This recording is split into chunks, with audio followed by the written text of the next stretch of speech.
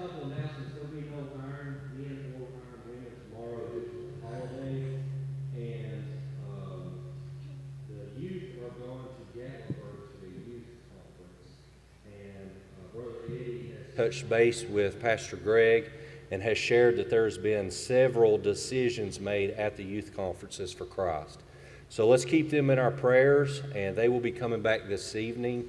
So as they travel, just keep them in their prayers, and they were finishing up today.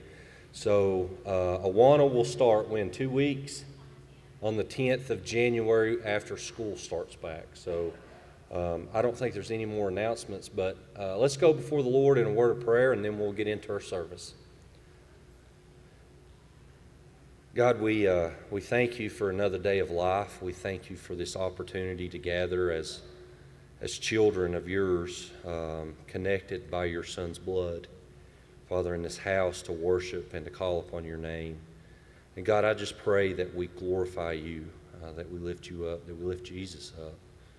And God, that your Spirit would just move within our hearts, and that we would draw close to you, and that we would hear from you and learn of you. And God, that we would be more like Christ.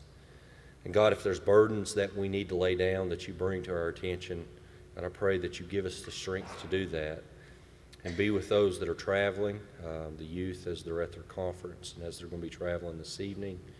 Lord, that you would be with them, protect them, keep them safe. And Lord, we give you all the glory, and we thank you for everything. In Jesus' name, amen. Good morning.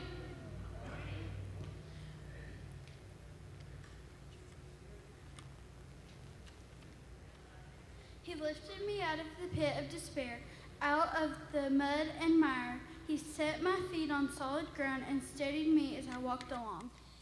He had given me a new songs to sing, a hymn of praise to our God. Psalms 41-3. Please stand and worship with us.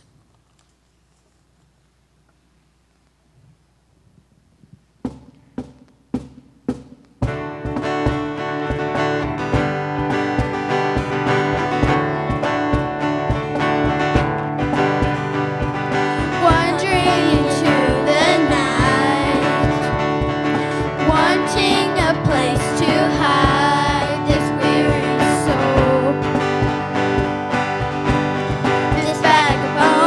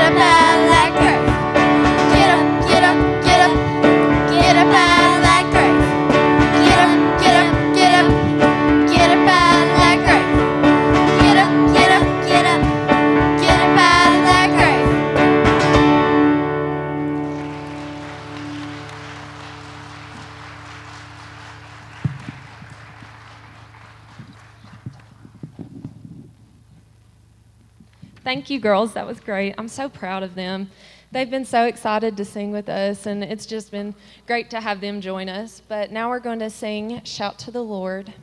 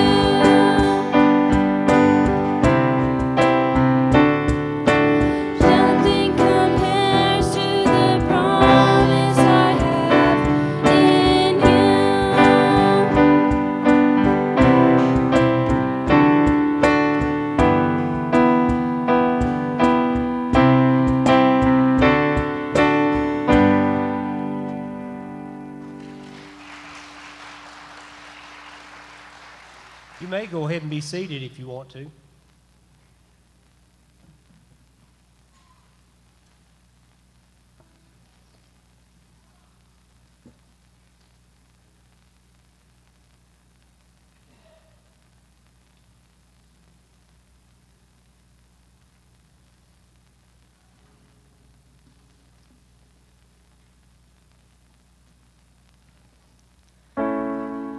I am surrounded on every side, can't see the light of day. I am persuaded beyond all hope you won't know of me. I stake my claim on every word you say.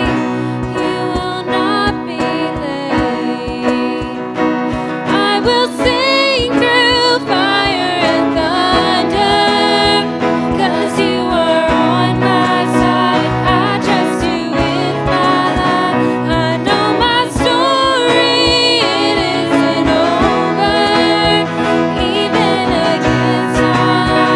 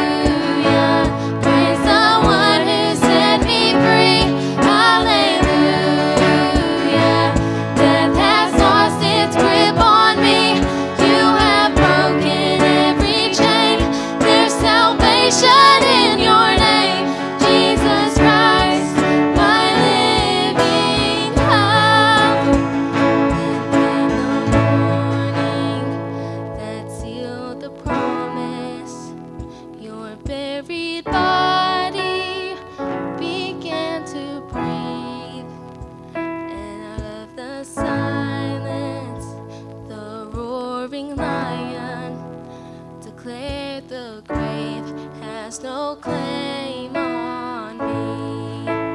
Then came the morning that sealed the promise. Your married body began to breathe. Out of the silence, the roaring lion declared the grave has no claim on me. Jesus, yours is the victory, and hallelujah, praise the one who set me free. Hallelujah, death has lost its grip on me. You have broken every chain. There's salvation in your name, Jesus Christ, my living hope. Hallelujah, praise the one who set me free. Hallelujah, death has lost its grip on me. You have broken every chain. There's salvation in your name, Jesus Christ, my living hope. Jesus Christ, my living hope. God, you are my living hope.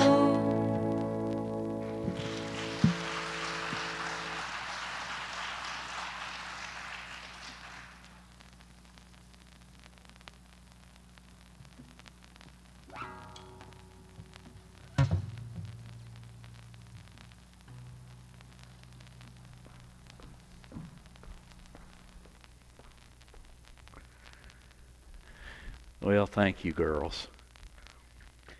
Did you notice we don't have a hymn book? Our screen. And it's still out. And it got me to thinking, boy, oh, Greg, these songs that you love and you sing, you really need to be singing them often to know the truth of its word, the words of the songs. Because what went through my mind is, what would we do if we didn't have electricity, or if we didn't have projection systems and all the things that we have? So that's just me, and that's just a preacher thing. That these songs really need to be hidden in our hearts, and I would encourage you to do that. Hide those songs in your heart, because they can come up during a time of need, particularly, and you may not have a projection system or even a hymn book in front of you. But if they're in your heart, boy, oh, it's a wonderful, wonderful reality that God has given us, that we can memorize and learn Scripture as well as words of songs. I want to invite your attention to Matthew chapter 24. Our children may be dismissed to Children's Church. And I hope you had a great Christmas. I hope you had a wonderful time with family. Hope you enjoyed your time celebrating Christ. I hope that His presence filled your house and your home and your hearts in every single way. And for those of you who are visiting with us today, some of you from faraway places because you're visiting family, and we're glad that you're with us today as well. We have been looking at Matthew chapter 24 particularly, but we've been looking at this idea of eventful days, adventful days, meaning Advent means the coming. And today I want to take us to Matthew chapter 24, because every generation has this question. And you have this question, and the disciples had this question. Every generation asks this question. And the question that is posed was posed by His disciples. And they were coming from the temple, and Jesus made a prophecy that was fulfilled in 70 A.D. concerning the building of the temple and the destruction of the temple. And it would be fulfilled in just 30-some years prior to that with the invasion of Rome. And literally, the foundations of the temple, the rocks, the large stones were upturned. And Jesus told them about that. Well, it prompted a question. It prompted the question as he sat on the Mount of Olives. He says, the disciples, tell us when these things will be. And then they asked the question, what will be the sign of your coming and the end of the age? Now, every generation has wondered that, and you wonder that, and I wonder that. Matter of fact, according to a recent survey, 40% of people believe that we are living in the end times. Do you? 40% of Americans believe that we're living in the end times.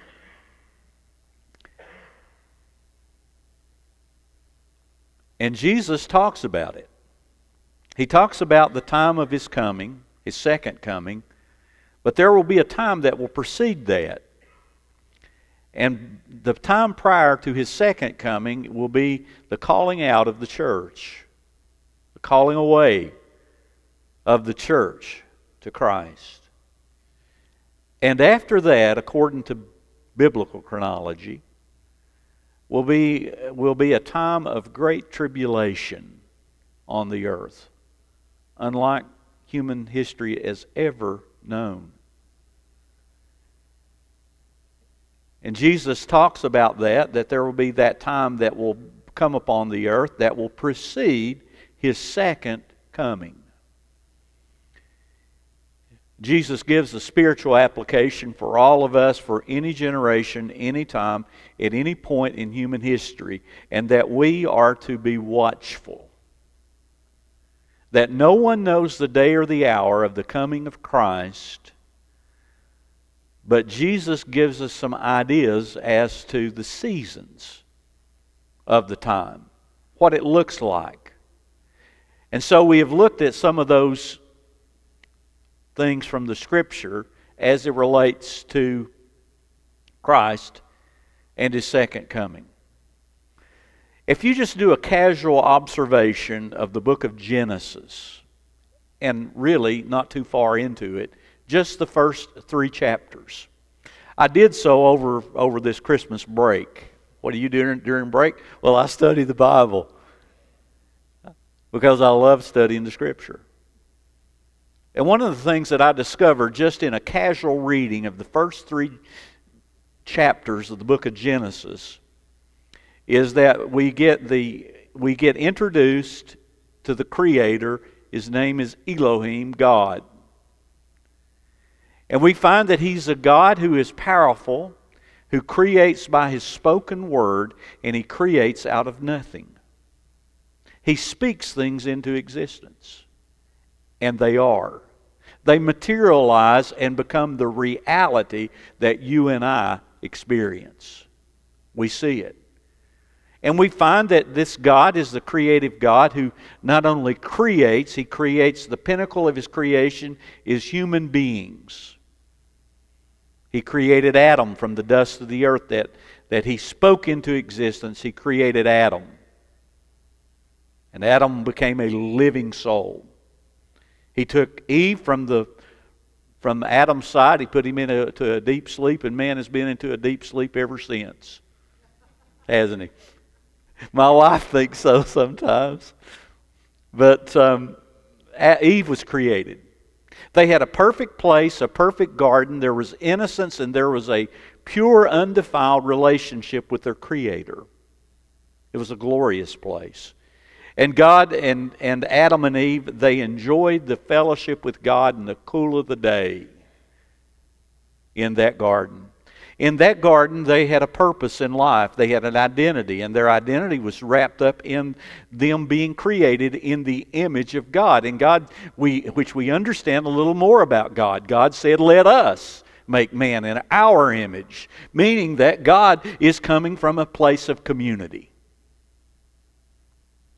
And that there is unity in the community of the Trinity.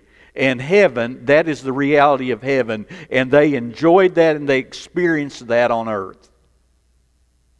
We also understand from just a casual observation of Genesis, of Genesis chapter 1 and 2, that there was the existence of evil in the world, in the embodiment of a serpent named Satan.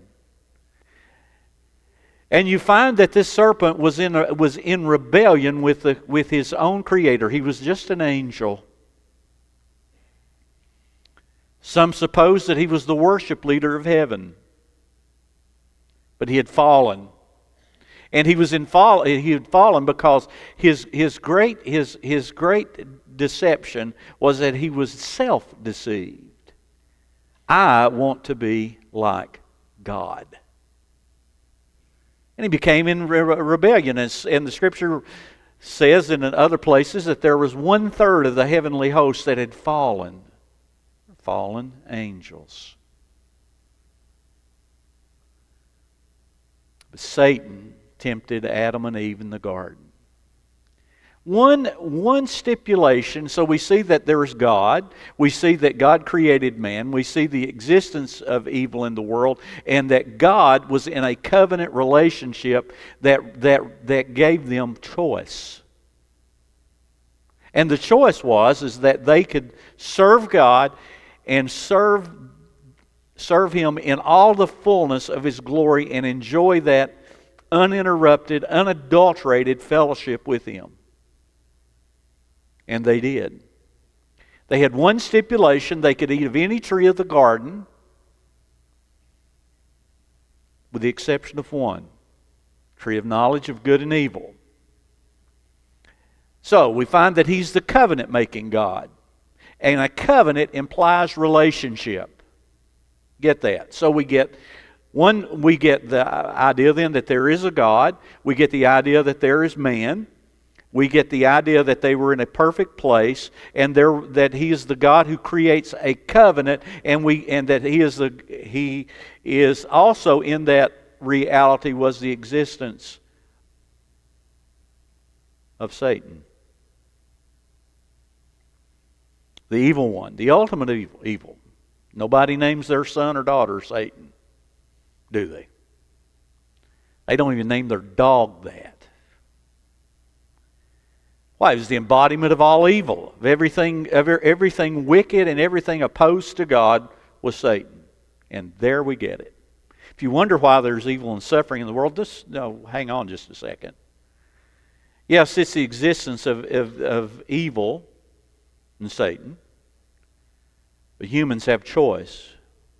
Adam and Eve had a choice, and they chose to follow in the rebellion of Satan. And there was a fall. And from that fall, we find, with just a casual reading of those 3 chapters, another theme unfolds. What unfolds in that is the reality of God in His grace and His mercy to bring salvation and atonement. God is reaching for them. God always does. God was reaching for Adam and Eve in the garden. They were hiding in their shame and their nakedness, in their guilt and their fear, in their conflict, in their disease, and in the dissonance in their soul. And yet God was reaching. God asked Adam the question that has rung throughout the ages of time. Adam, where are you? God is asking the same question for you today. Where are you? Where are you? Where are you as in relationship to your relationship with your Creator? Where are you? Where are you with the existence of evil in the world? Do you live for I or you live for God. Real simple. Every other ism that our world lives by today usually follows from the isms of human wisdom. No matter what they are. The question arises, where are you, Adam? Where are you? And we find that God clothed Adam and Eve in the garden. There was a sacrifice that He made on their behalf. And then in chapter 3, we get a promise which would turn out to be like a prophecy. That the world, if you ever look at why there's evil and suffering in the existence of the world, then you find it in the curse. They were expelled from the garden. Thorns and thistles would be their lot. They would deal with the moral consequences of moral choices, which means then, being created in the likeness and the image of God, they understood He was a moral creator. And He was the God who would reach out in love and mercy and call them into salvation in their fallenness. And yet they would experience the heartache and the hardship of moral choices. Judgment was an issue in the garden. And salvation is the answer. By the time you get to Genesis chapter 6, you find that the world was wicked. There was a pervasive darkness over the world after the murder of Cain, killing his brother Abel. There was a proliferation of every kind of evil and darkness imaginable to man. So much to the point that it grieved God that He even created man. Man was designed to express the glory and to reflect the glory of this Creator. Man had so fallen, and their posterity had so fallen into wickedness and to sin and to evil and to perversion of every kind. Why? Because they were following the ways of the rebellious one, Satan. Wickedness of all sorts, of every imaginable and unimaginable kind, permeated Noah and his day. And Jesus said, just before He comes, it will be like a day like Noah's. He said it would be that way. He said before He would come, in verse 36 of chapter 24, but that day no one knows the hour, not even the angels of heaven, but my Father only. But as it was, or as the days of Noah were, so also will be the coming of the Son of Man be. Jesus said, if you want to know when the hour that I'm coming is, it will be like it was in Noah's day. And then He goes on to elaborate. For those days before the flood, they were eating and drinking and marrying and giving in marriage until the day that Noah entered the ark. What is He saying there? Is He saying that because they were marrying? And no. But what He is saying is life was going on just like normal. In other words, in a time of darkness, it is easy to become used to being in the dark. Have you ever noticed that? If you go out to eat at one of these nice, dimly lit restaurants that is romantic, you sit down there, and by the time when you walk in, you look and you can't even see your spouse. You say, "Is that you over there?" And then they bring your menu to you, and your eyes are adjusting a little more, and all of a sudden you say, "Well, let me see. Can you make that out? What's on the menu?" You take out your phone. Aren't you glad for flashlights on phones now? Somebody talk to me. Yeah, I am. So you pull the flashlight out and you say, "Well, here," and of course then you realize that you've got another problem because you don't understand the menu. Yeah. But all of a sudden you begin to think, "Oh, I can begin to make out some words." Why? You begin to become used to the dark. It's easy, isn't it? We become desensitized to it. We become the frog in the kettle. And the kettle is becoming warmer and warmer and hotter and hotter. It's said that in 2004, on the shoreline of Sri Lanka, some horrifying thing happened. No one was aware of it. They were caught off guard and unaware to this massive tsunami that was on its way. It was caused in just a few minutes. It happened in just a few minutes. It was unimaginable. Close to 40,000 people's lives were lost, which had a lot of people saying, "Is there ways that we can know when these things are coming?" It's interesting, National Geographic did an article on this, and they said that people around were oblivious, but the animal kingdom, they weren't. There were animals that were going to higher ground. They were preparing. They were preparing because they knew something was coming. Are you? So Jesus talks about that He would come and it would be in a time that it was like the days of Noah. That will be the time that He said there will be. Now, we get the issue of judgment.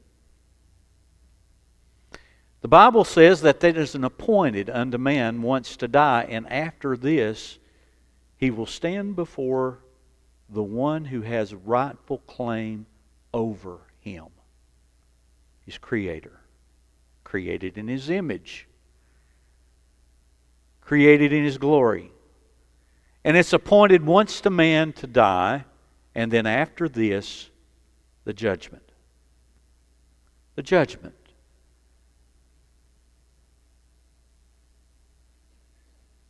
The reality of life, and it's an appointment on God's calendar.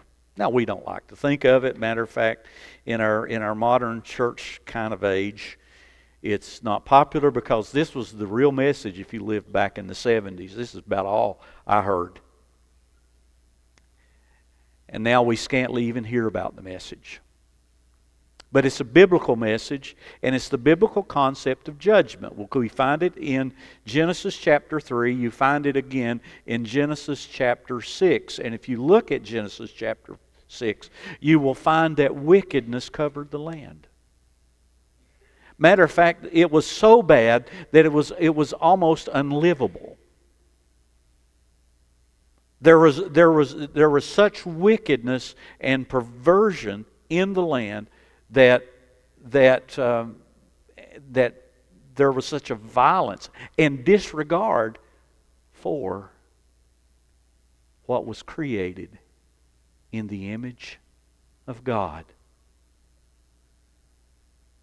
And God called one man by the name of Noah. The Bible says that Noah found grace in the sight of God. Now, it wasn't because Noah was some sort of great saint, perhaps, but he loved God. And God called Noah to do an unlikely task in an unlikely day in an uncommon time. He called him to build an ark. And on that ark would be the housing of all kinds of animals, of species that would come on that ark. Noah was a minister of righteousness in an uncommon time, in an uncommon day. He had been given the grace of God, and I can say that there was no doubt that Noah, as he was building the ark, was sharing the message of God and hope and mercy and their safety. And his message is that there is a coming judgment, and it's going to be a judgment that will be rain. It will cover the whole earth. And you say, it's interesting as you read Genesis chapter 6 here, the biblical account. It's interesting that you find it's found in other literature as well. Why? Because it was a worldwide event. And no one escaped. Noah was building the ark faithfully. 120 perhaps years. They would say, that is that crazy old man Noah. He's out building the ark, and he's crying out for a generation to turn to God. A generation to turn to God and to flee the coming judgment. That was the message. Is that you have been created in the image of God. God has a purpose and plan for your life, but He is also a God who will call you and me into account of that. That was His message. It was a call to repentance and faith and to trust in the covenant-making God who brings salvation. And the ark was a symbol of mercy. It was a symbol of God's grace. It was a symbol of God's protection. It was a symbol of hope in the midst of a wicked and perverse world. That judgment is coming, but there is mercy and grace, and there's an ark that is being built. And what is interesting is the only people that were saved during this time was Noah and his family. But thank God for Noah and his family. You see, one of the things that had happened perhaps in Noah's days, and you can read all about this, was that there is this pervasive wickedness. It was a demonized culture. That's all you can say about it. There was an intermingling of fallen angels with men, and I don't know to what extent or how that goes. But it was so bad and so perverse that God said, they will be no more. This will not go on. And judgment came. And what amazes me is the animal kingdom had enough sense to get in the ark. They knew, intuitively, they knew their Creator.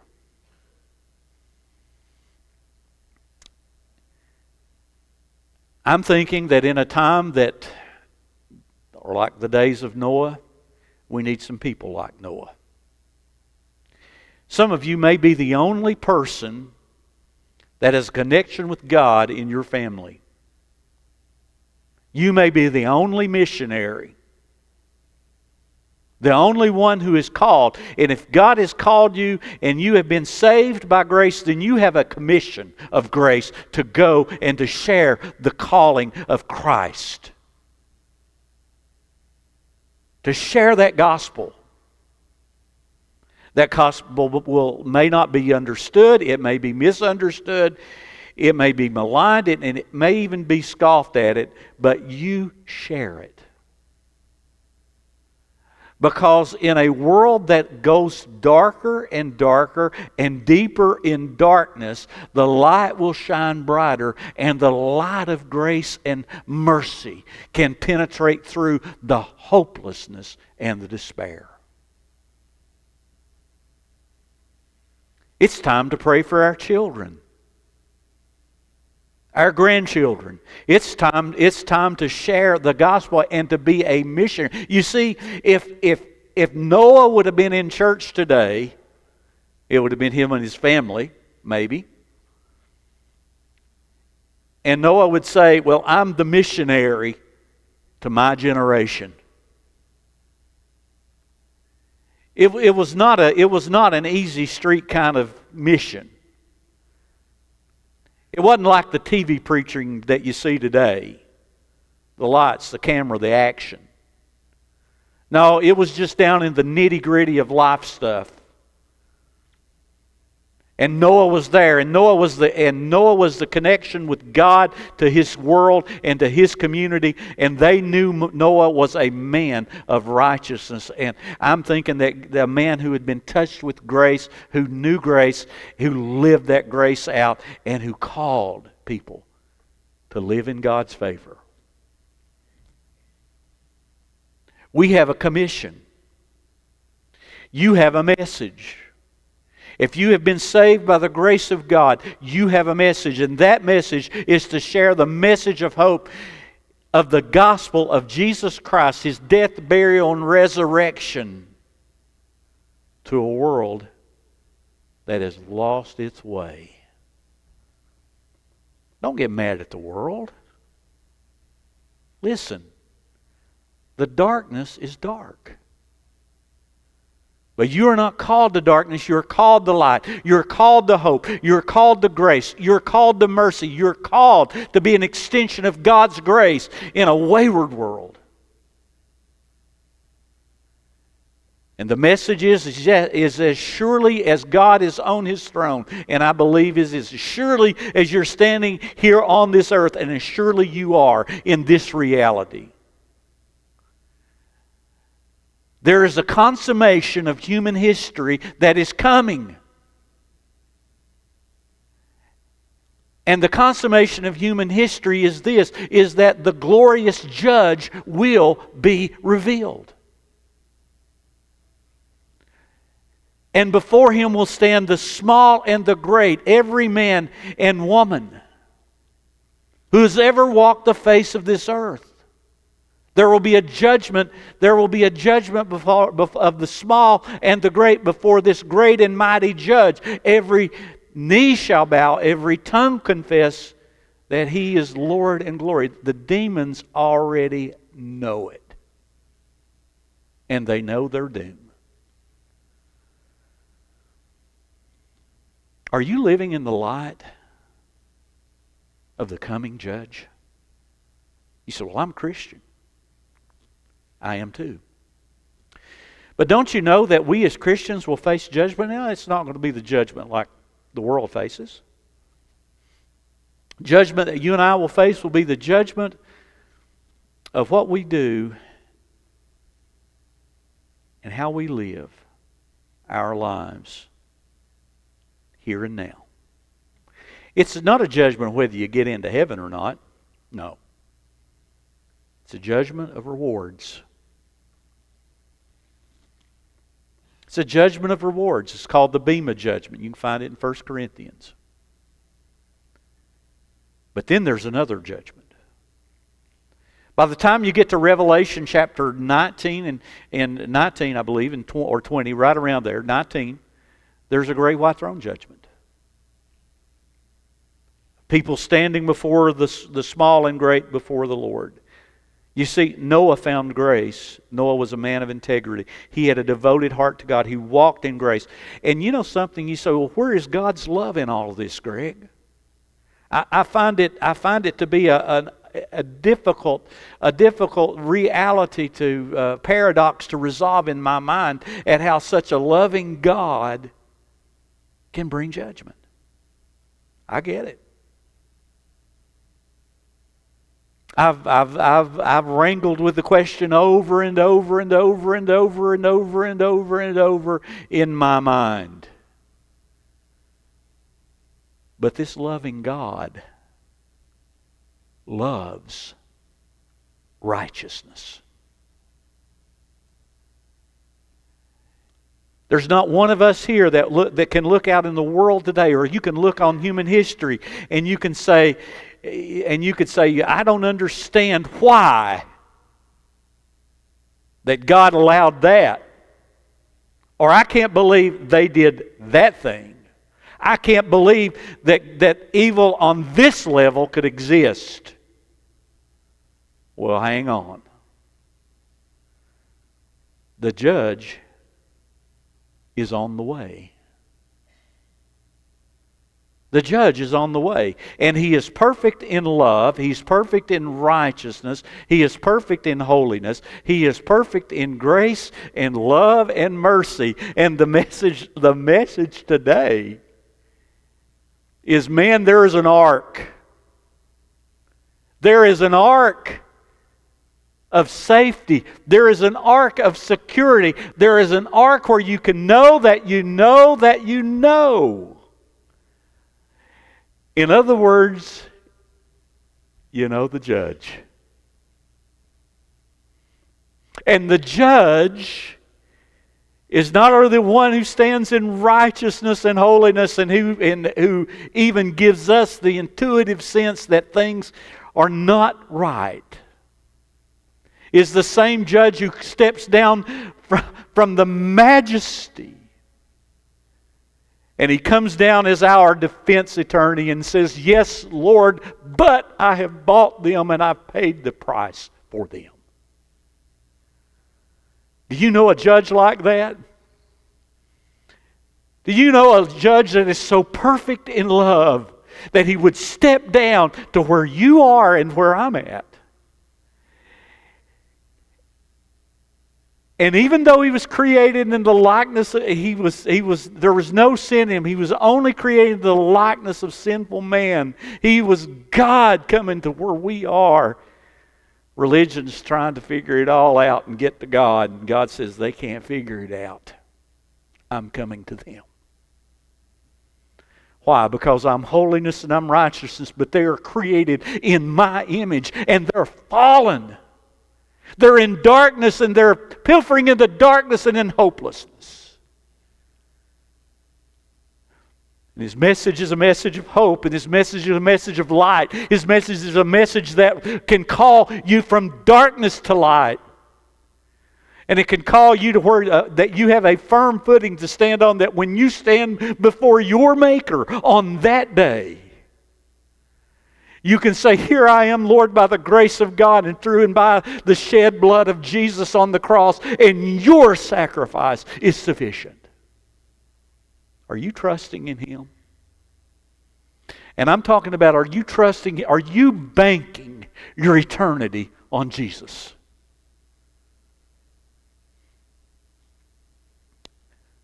Because as sure as we're sitting here and as sure as I'm standing here today, there is a certain judgment that will come.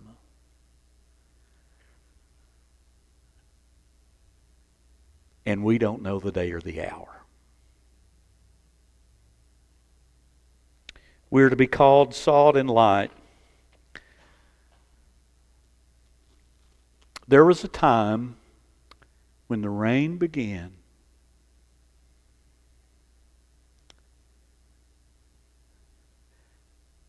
God closed the ark door. 40 days.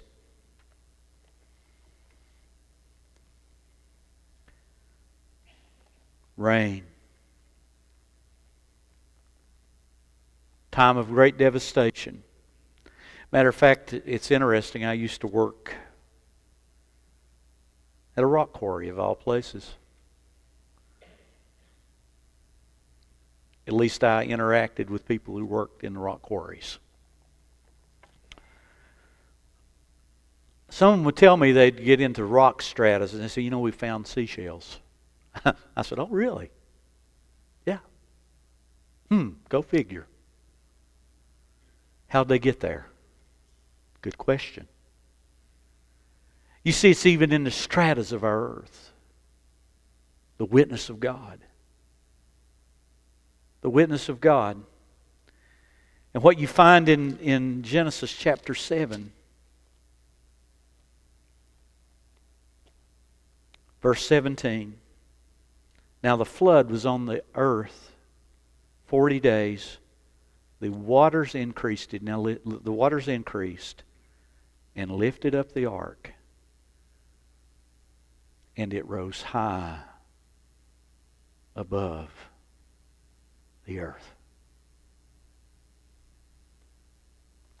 Judgment had come. And the only safe place on the planet was this boat that Noah built. That was it.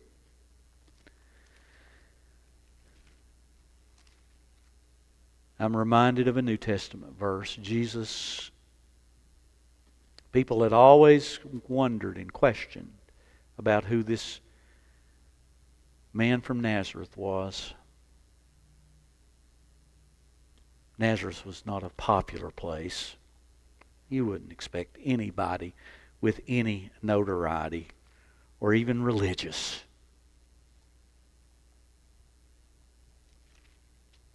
to come from Nazareth. But there was Jesus. Her voice come from heaven. They didn't take those voices lightly, by the way. They knew their Bible.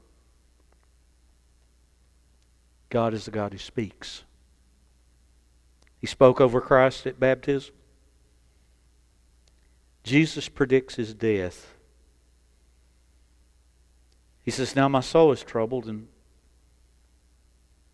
but for this purpose I've come to this hour. Father, glorify your name, Jesus said. Therefore the people who stood by heard it, and it thundered. Others said an angel had spoken.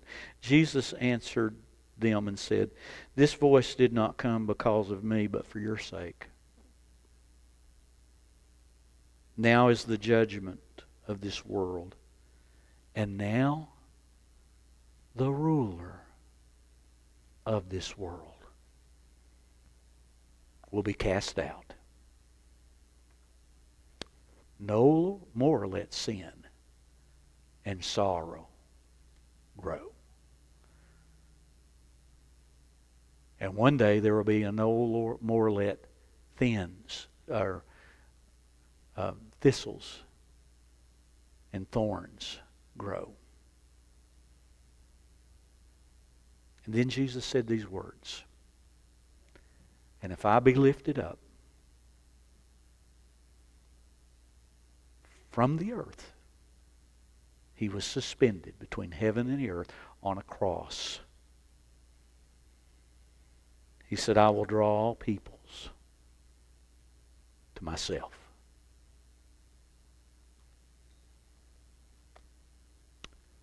An ark of safety, an old rugged cross, lifted up. Lifted up for everyone, for whosoever will.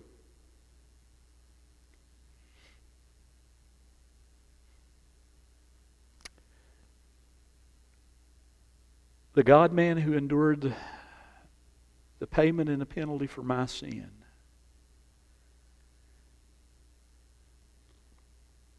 was lifted up as a satisfactory offering, all sufficient to the Heavenly Father. And from that cross flows a mercy and a grace that says, You don't have to face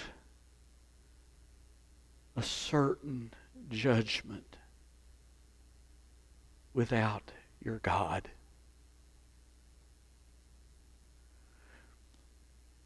And from that mercy and grace was righteousness that flows down in the heart of everyone who says, yes, Lord, I receive your mercy and grace. Yes, Lord. The inclinations of my heart say that there is a moral world and a moral Creator. And yes, Lord, I turn from what breaks your heart to the one that you love. For God so loved the world that He gave His one and His only Son, who would be lifted up suspended between heaven and the earth, and His blood would drip, the breath of life would be breathed out.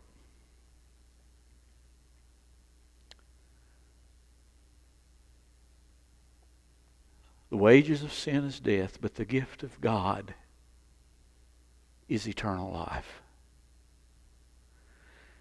Do you know Him? Do you? I can't think of any better thing to end out 2023 than knowing that you can enter 2024 knowing the God who created you. You see, you need more in life than just direction. Direction's good. You need more in life than to feel good about yourself, even though that's important. You need more in life than a better job or a better standing or a better whatever. You need God. You need Him. And He's created us to know Him. I want you to bow with me. Girls, come on back up.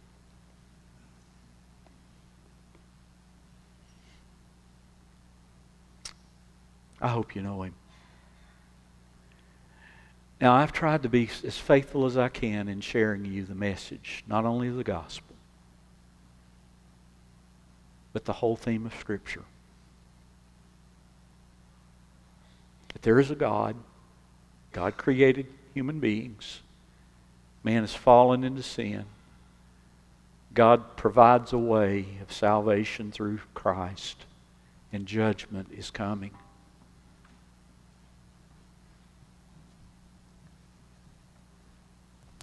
That you don't have to follow the way of rebellion. That kind of says, oh, God loves, so I can live any way that I want to live. That's not the biblical doctrine of love. God loves you, and God loves righteousness. And the Holy Spirit convicts our heart when things aren't right.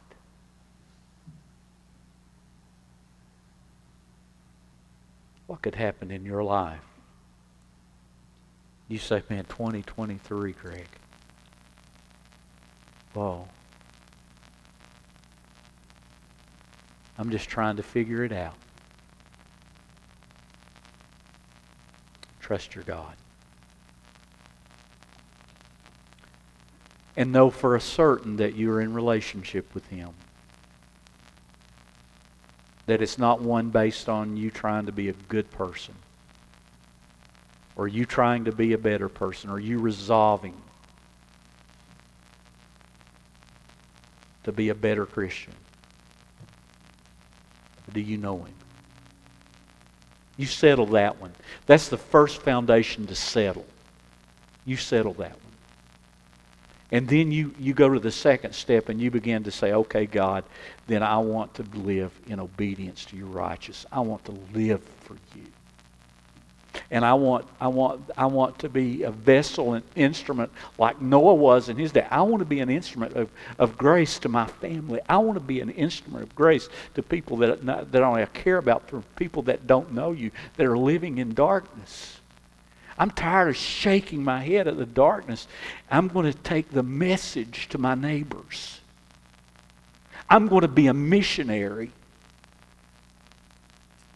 that steps out with the gospel of grace. You see, we're living in a time that we need some people like Noah that will say, that will do as Isaiah said, "Here am I, Lord, send me." Here am I. Let's stand together and let's pray together. If there's needs in your heart, maybe you want to pray in the new year, then right here would be a great place to do it. Maybe you don't know Him and you're not sure about your salvation. You can know.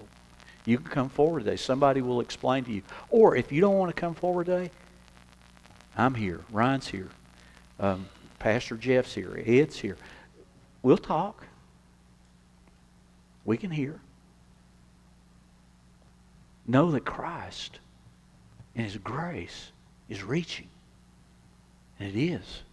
And thank God that it is. And Lord, I simply ask that you do with this message what pleases you. For it's your name we pray. For your glory we pray. And all God's people said, amen.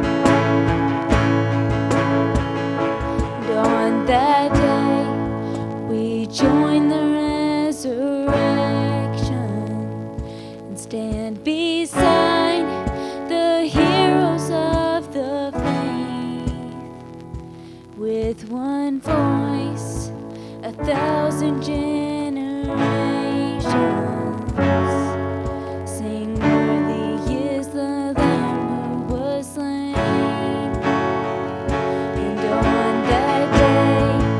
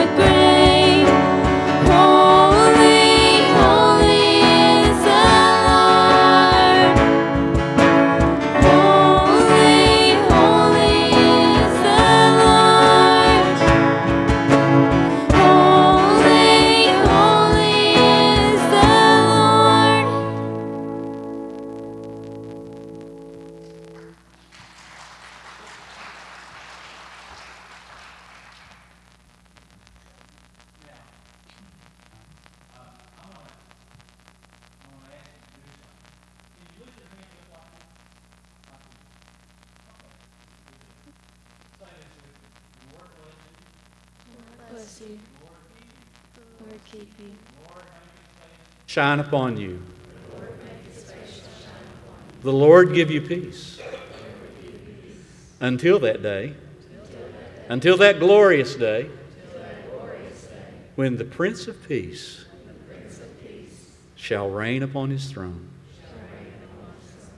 Amen. Go in peace.